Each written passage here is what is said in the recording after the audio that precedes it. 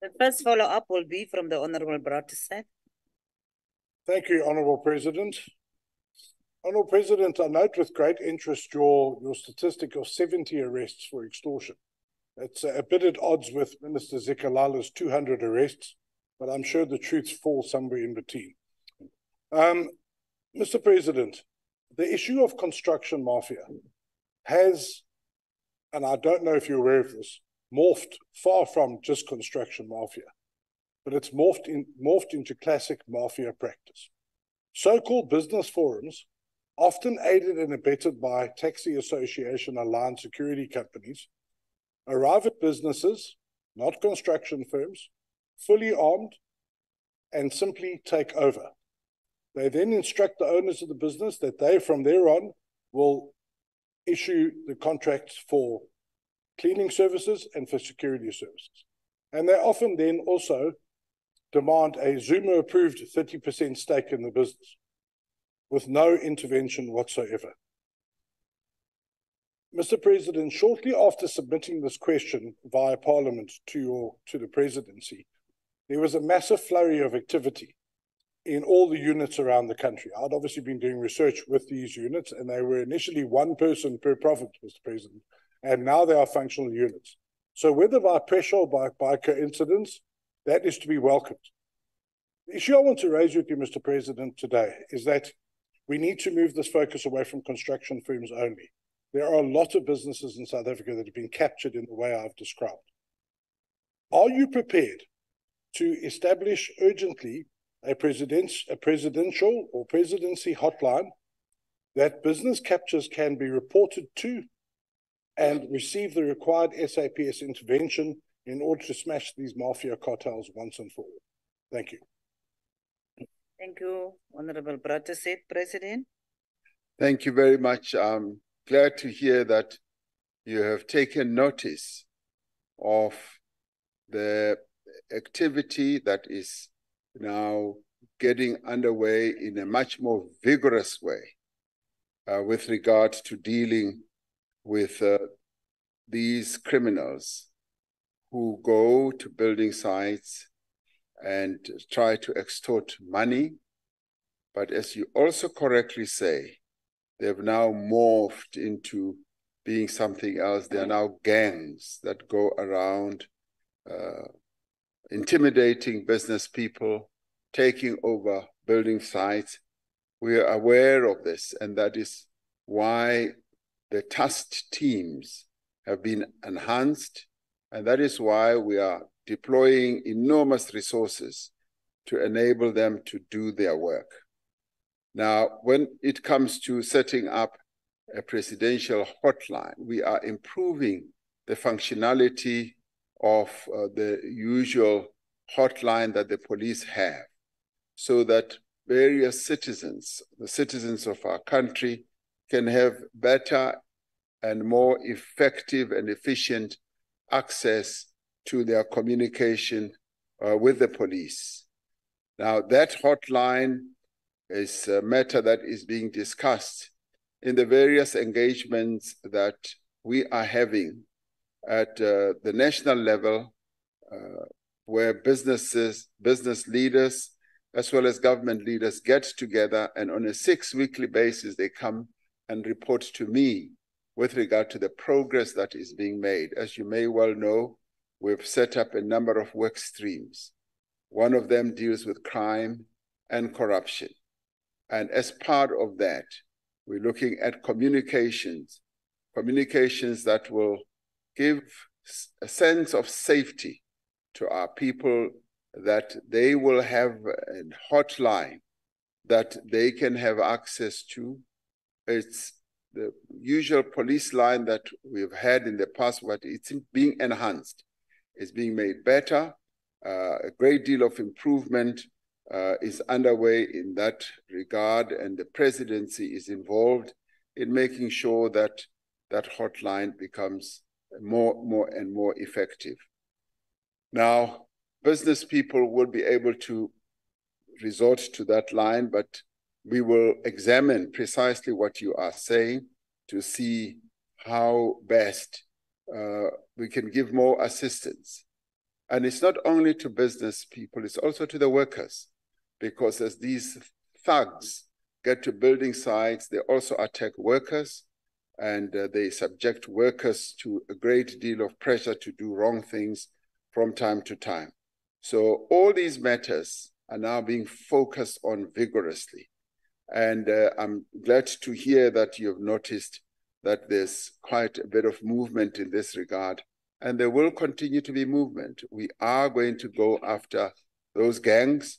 We are going to go after those people who hijack either building sites and all that. And all those, whether they are taxi industry or construction industry, who do wrong things, they will have to pay and be accountable for their wrong activities. That we will give an assurance to our people for. Thank you. Thank you, Honorable President. The next follow-up will be from Honorable Ms. Shaik. Thank you very much, Honorable Chairperson, and greetings to the Honorable President. Mr. President, it is increasingly becoming clear that if the growing scourge of construction mafias is not addressed, the country's construction industry will be severely disrupted, and the construction industry will continue to lose the skills needed to deliver vital infrastructure projects and create jobs to our people. Mr. President, what measures is the government taking to ensure that construction development involves local business and employ local residents to create community ownership so as to negate extortionists as they masquerade as local business people? Thank you. Thank you, Honorable Shaik. Honorable the President. Thank you, Honorable Deputy Chair. I've heard of wonderful experiences of businesses in construction who, as they take up a project, make sure that they interface with a great deal number of people as well as organizations in the area where the project is to be executed. This they do so that the project can be owned by the people in the locality, where they also ensure that there is economic benefit that will flow not only to a group of people, but to the people in the local area. And those businesses that have done that, they have found that there is little appetite for those who would want to come and extort money from them, to hijack the project, because once we have ensured that a project is executed in that way, where the community is involved in one form, shape, or other, and where the jobs that are going to be done are also given to the people in the community, that in many ways serves as a protection for the project itself, because the people in the community will be so jealous of their own project that leads to development for them being taken over by people from the outside. And those business entities that take the time and the trouble to get even associations in the area involved, women's associations, youth associations, business associations, even sporting associations in the area, including taxi associations, they find that the project can progress much more efficiently without much trouble. Now, I've heard these stories from a number of business people in the construction industry who, even as I ask whether their project has been taken over, they say no.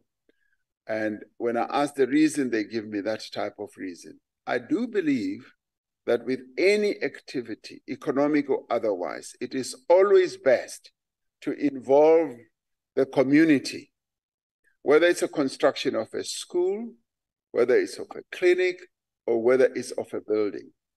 If people in the community are involved and consulted and informed what the benefits of that installation or construction will be, they will embrace it. They will see that they too are going to benefit. And people often, want to be informed, to be consulted, and they also want to see themselves being part of any development that takes place. If we don't do that, we give ground to those who may want to come and disrupt. And I would urge people in the construction industry to do that as much as they possibly can.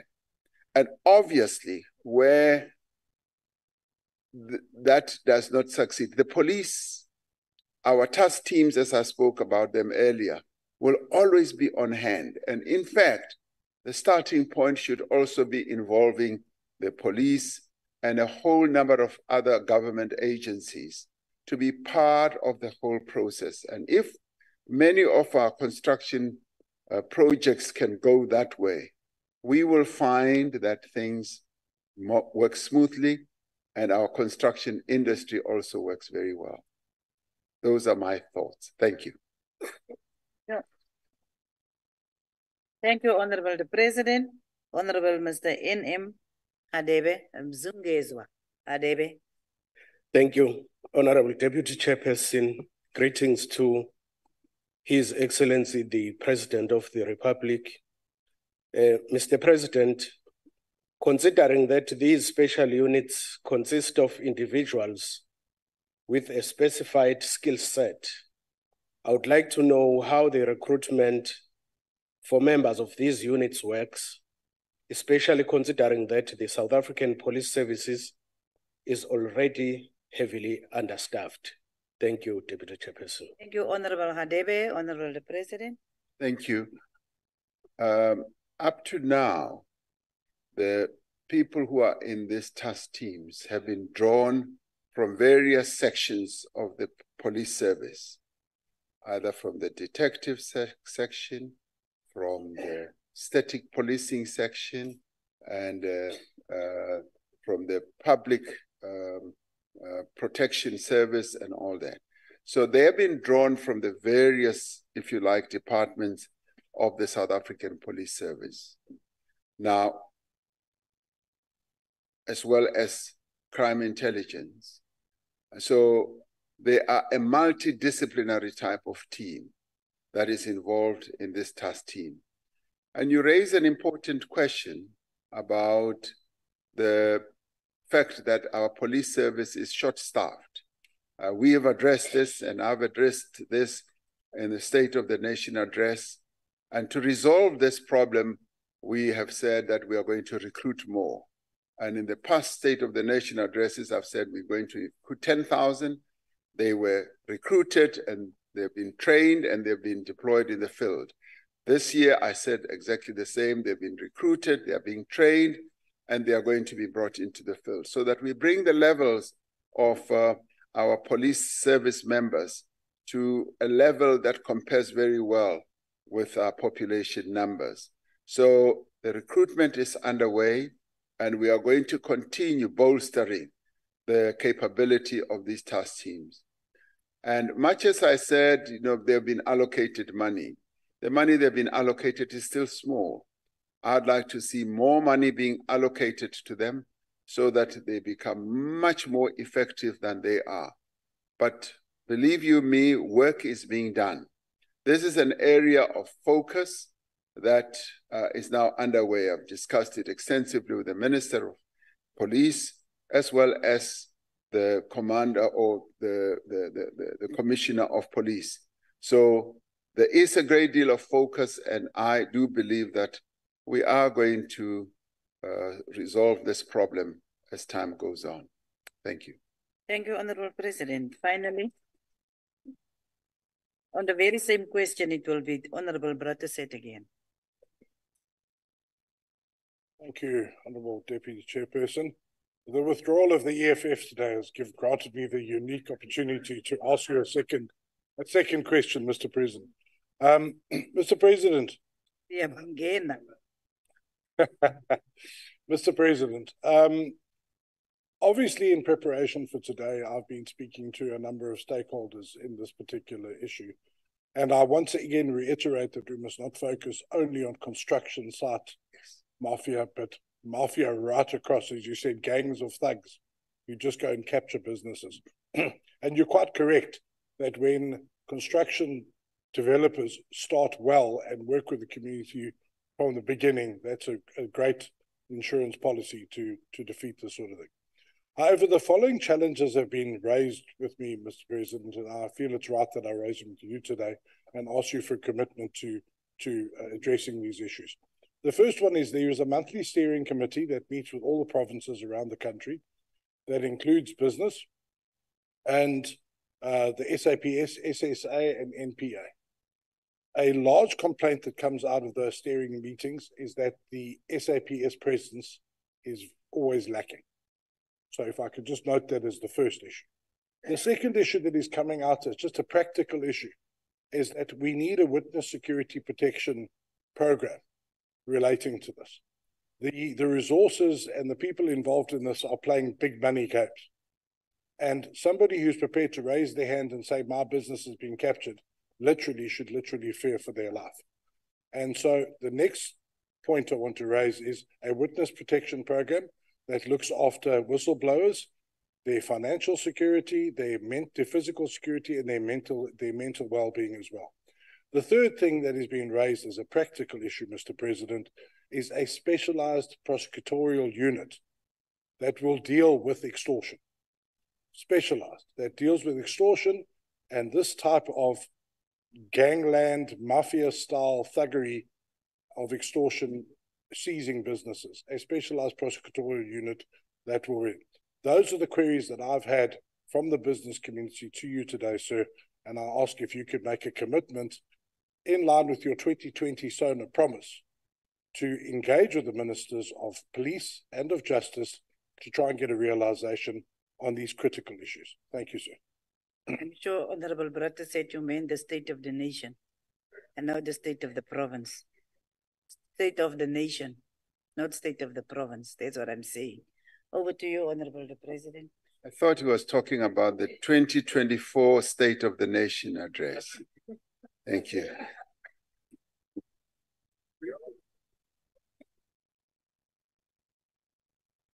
As well as the 2025 State of the Nation and many others.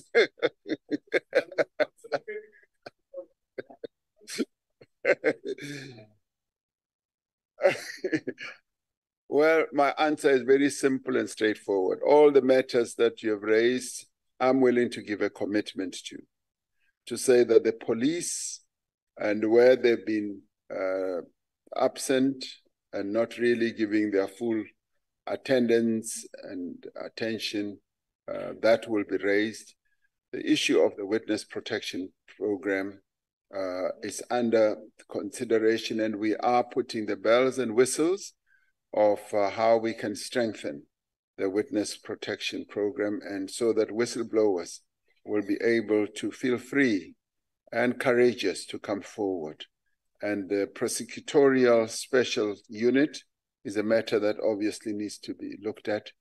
But some people have even said you need to have even special courts, but we leave that one to the side and focus on fighting this level of criminality and make breakthroughs and deal with these gangs.